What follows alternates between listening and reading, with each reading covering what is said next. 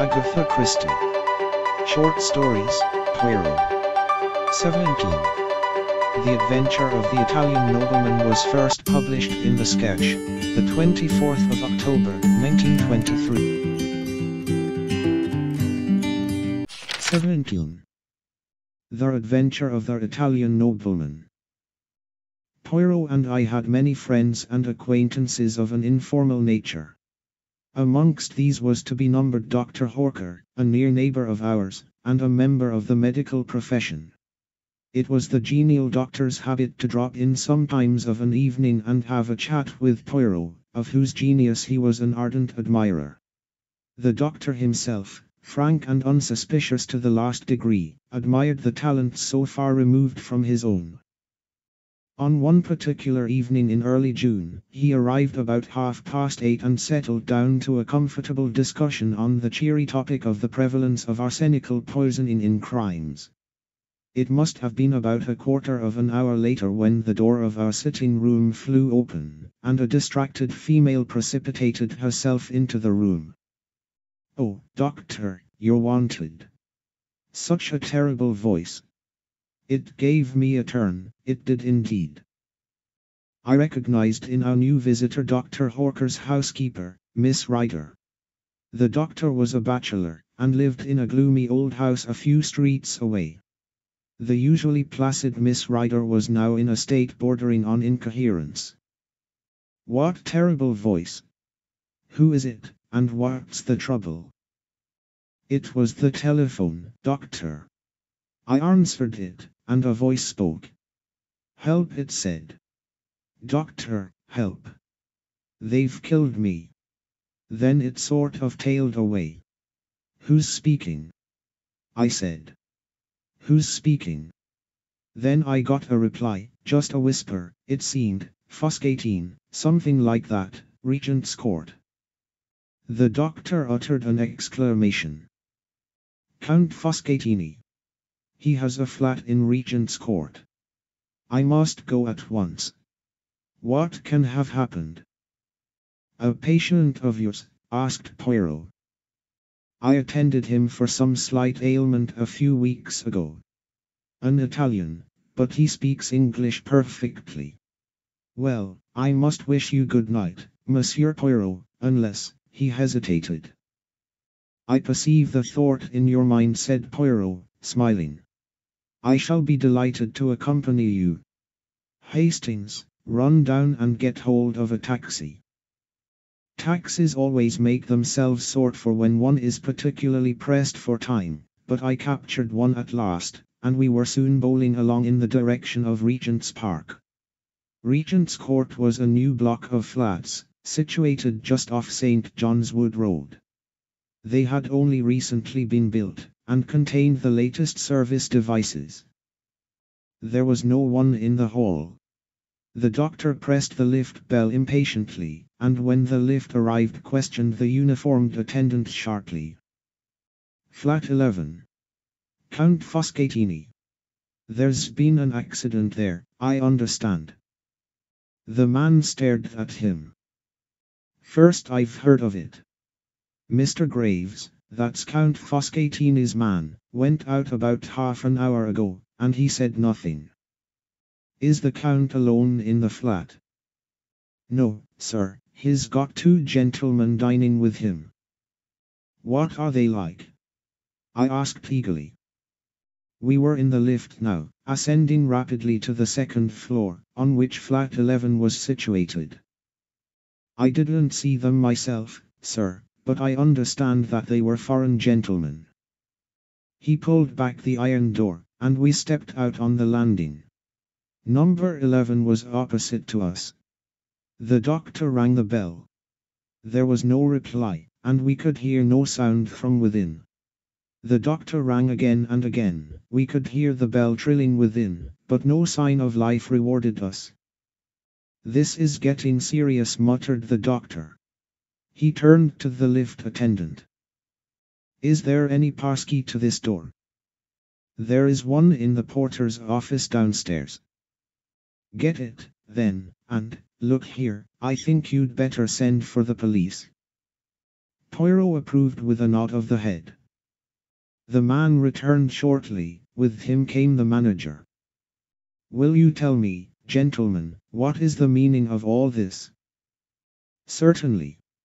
I received a telephone message from Count Foscatini stating that he had been attacked and was dying. You can understand that we must lose no time, if we are not already too late." The manager produced the key without more ado, and we all entered the flat. We passed first into the small square lounge hall. A door on the right of it was half open. The manager indicated it with a nod. "The dining room." Dr. Horker led the way. We followed close on his heels.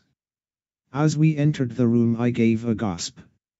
The round table in the center bore the remains of a meal. 3 chairs were pushed back, as though their occupants had just risen. In the corner, to the right of the fireplace, was a big writing table, and sitting at it was a man, or what had been a man. His right hand still grasped the base of the telephone, but he had fallen forward, struck down by a terrific blow on the head from behind. The weapon was not far to seek. A marble statue stood where it had been hurriedly put down, the base of it stained with blood. The doctor's examination did not take a minute. "Stone dead. Must have been almost instantaneous. I wonder he even managed to telephone. It will be better not to move him until the police arrive." On the manager's suggestion we searched the flat, but the result was a foregone conclusion. It was not likely that the murderers would be concealed there when all they had to do was to walk out. We came back to the dining room. Poirot had not accompanied us in our tour. I found him studying the center table with close attention. I joined him. It was a well-polished round mahogany table. A bowl of roses decorated the center, and white lace mats reposed on the gleaming surface. There was a dish of fruit, but the 3 dessert plates were untouched. There were 3 coffee cups with remains of coffee in them, 2 black, 1 with milk. All 3 men had taken port, and the decanter, half full, stood before the center plate. One of the men had smoked a cigar, the other 2 cigarettes. A tortoiseshell and silver box, holding cigars and cigarettes, stood open upon the table. I enumerated all these facts to myself, but I was forced to admit that they did not shed any brilliant light on the situation. I wondered what Poirot saw in them to make him so intent. I asked him. "Mon ami," he replied, "you miss the point. I am looking for something that I do not see." "What is that?" "A mistake, even a little mistake, on the part of the murderer." He stepped swiftly to the small adjoining kitchen, looked in, and shook his head. "Monsieur," he said to the manager, "explain to me, I pray, your system of serving meals here." The manager stepped to a small hatch in the wall. "This is the service lift," he explained. "It runs to the kitchens at the top of the building. You order through this telephone, and the dishes are sent down in the lift, 1 course at a time. The dirty plates and dishes are sent up in the same manner. No domestic worries, you understand, and at the same time you avoid the wearying publicity of always dining in a restaurant." Poirot nodded. "Then the plates and dishes that were used tonight are on high in the kitchen. You permit that I mount there?" "Oh, certainly, if you like. Roberts, the lift man, will take you up and introduce you, but I'm afraid you won't find anything that's of any use. They're handling hundreds of plates and dishes, and they'll be all lumped together." Poirot remained firm, however, and together we visited the kitchens and questioned the man who had taken the order from flat 11. The order was given from the à la carte menu, for 3, he explained. Soup julienne, filet de sole Normandie, tournedos of beef, and a rice souffle. "What time?" "Just about 8 o'clock, I should say." "No, I'm afraid the plates and dishes have been all washed up by now." Unfortunate. You were thinking of fingerprints, I suppose. Not exactly, said Poirot, with an enigmatical smile. I am more interested in Count Foscatini's appetite. Did he partake of every dish? Yes, but of course I can't say how much of each he ate. The plates were all soiled, and the dishes empty, that is to say, with the exception of the rice souffle. There was a fair amount of that left. Ah, said Poirot, and seemed satisfied with the fact. As we descended to the flat again, he remarked in a low tone. We have decidedly to do with a man of method. Do you mean the murderer, or Count Foscatini? The latter was undoubtedly an orderly gentleman. After imploring help and announcing his approaching demise, he carefully hung up the telephone receiver. I stared at Poirot. His words now and his recent inquiries gave me the glimmering of an idea. You suspect poison? I breathed. The blow on the head was a blind. Poirot merely smiled. We re-entered the flat to find the local inspector of police had arrived with 2 constables. He was inclined to resent our appearance, but Poirot calmed him with the mention of our Scotland Yard friend, Inspector Japp, and we were accorded a grudging permission to remain. It was a lucky thing we were, for we had not been back 5 minutes before an agitated middle-aged man came rushing into the room with every appearance of grief and agitation. This was Graves, valet butler to the late Count Foscatini. The story he had to tell was a sensational one. On the previous morning, 2 gentlemen had called to see his master. They were Italians, and the elder of the 2, a man of about 40, gave his name as Signor Ascanio. The younger was a well-dressed lad of about 24. Count Foscatini was evidently prepared for their visit and immediately sent Graves out upon some trivial errand. Here the man paused and hesitated in his story.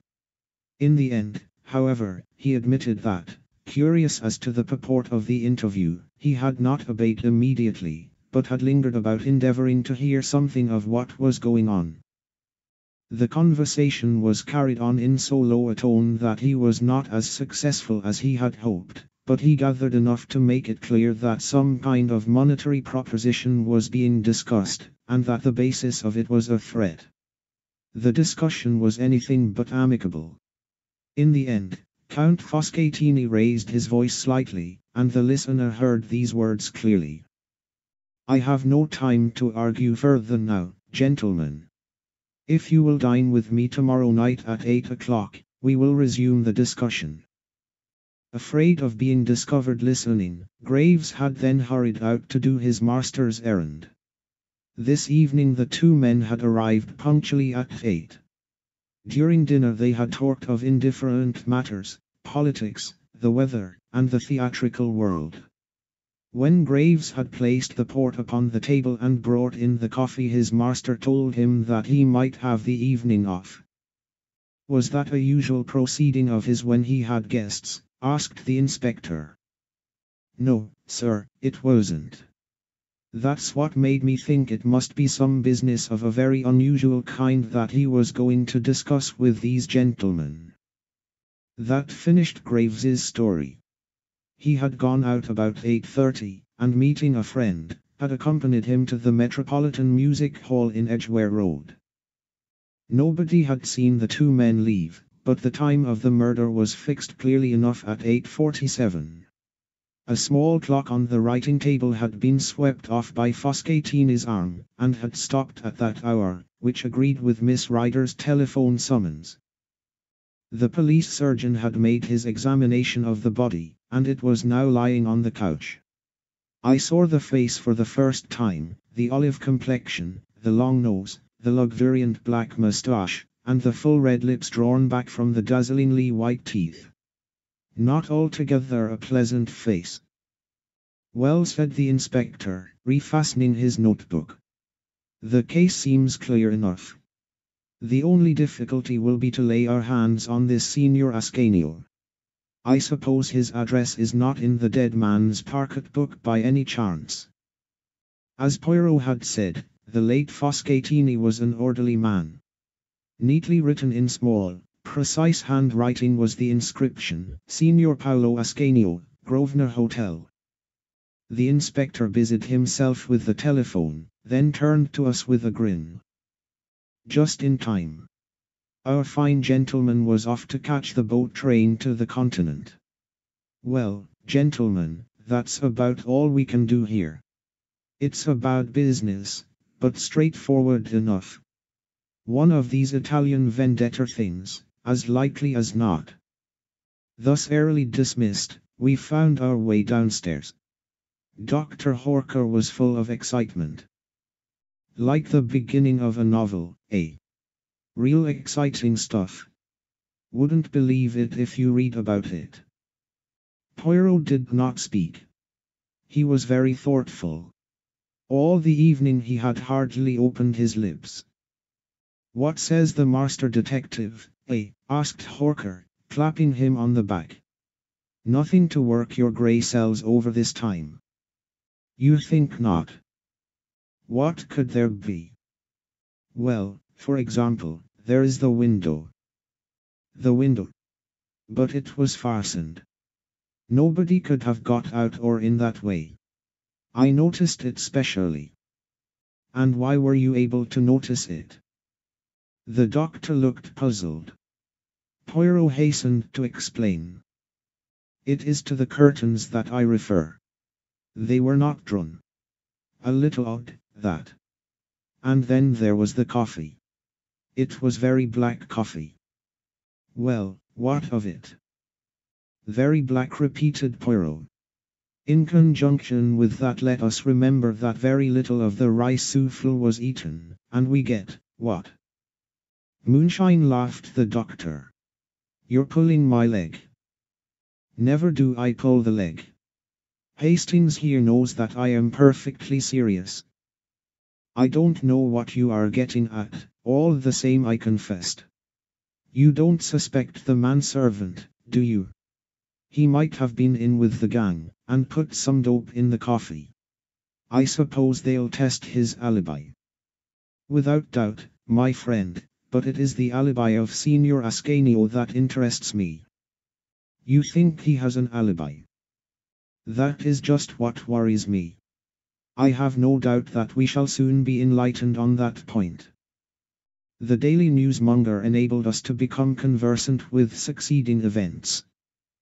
Signor Ascanio was arrested and charged with the murder of Count Foscatini. When arrested, he denied knowing the Count, and declared he had never been near Regent's Court either on the evening of the crime or on the previous morning. The younger man had disappeared entirely. Signor Ascanio had arrived alone at the Grosvenor Hotel from the continent 2 days before the murder. All efforts to trace the second man failed.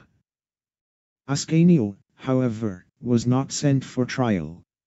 No less a personage than the Italian ambassador himself came forward and testified at the police court proceedings that Ascanio had been with him at the embassy from 8 till 9 that evening. The prisoner was discharged. Naturally, a lot of people thought that the crime was a political one, and was being deliberately hushed up. Poirot had taken a keen interest in all these points. Nevertheless, I was somewhat surprised when he suddenly informed me one morning that he was expecting a visitor at 11 o'clock, and that the visitor was none other than Ascanio himself. He wishes to consult you. Do tout, Hastings, I wish to consult him. What about? The Regent's Court murder.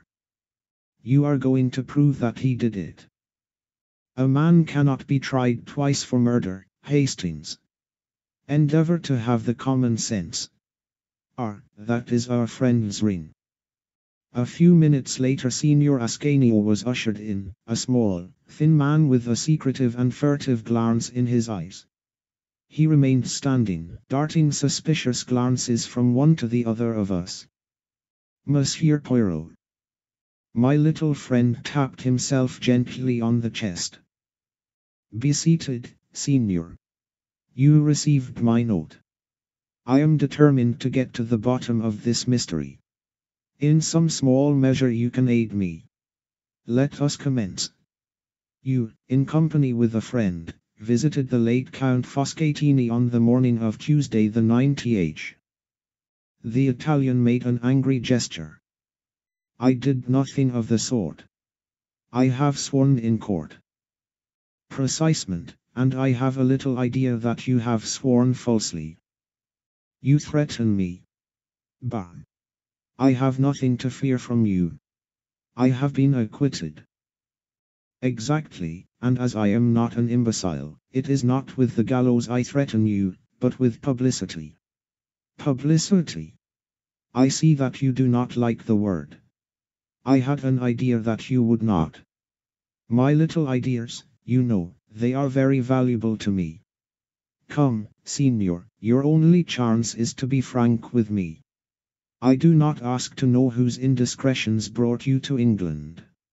I know this much, you came for the special purpose of seeing Count Foscatini. He was not a count, growled the Italian.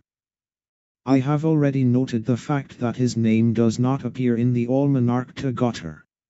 Never mind, the title of count is often useful in the profession of blackmailing. I suppose I might as well be frank. You seem to know a good deal. I have employed my grey cells to some advantage.